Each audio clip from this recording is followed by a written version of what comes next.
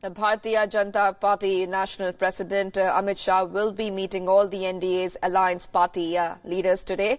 And Shah, in fact, will be hosting a dinner for the leaders at the Ashoka Hotel in Delhi. Prime Minister Modi will also attend the dinner.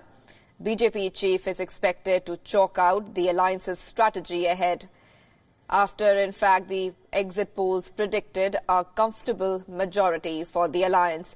Now, most of the exit polls had predicted that the NDA will cross the 300-seat mark. Euphoria filled the BJP camp after exit polls suggested another term for Narendra Modi as the Prime Minister. The dinner comes in at a time when opposition parties are looking at the possibility of forming a third front in case NDA falls short of majority. The actual results of the polls are due on 23rd May 2019.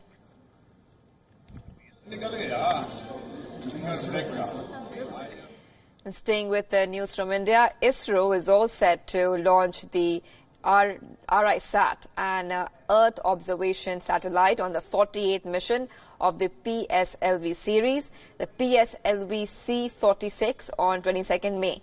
A rocket will in fact be launched from the Satish Dhawan Space Center in Sriharikota. The space rocket will be carrying the RISAT 2B, short for Radar Imaging Satellite 2B. It is a second in a series of satellites used to observe weather conditions on Earth.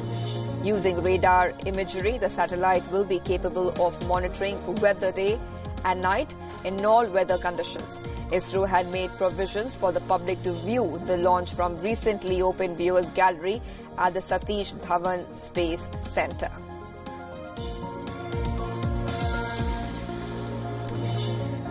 Now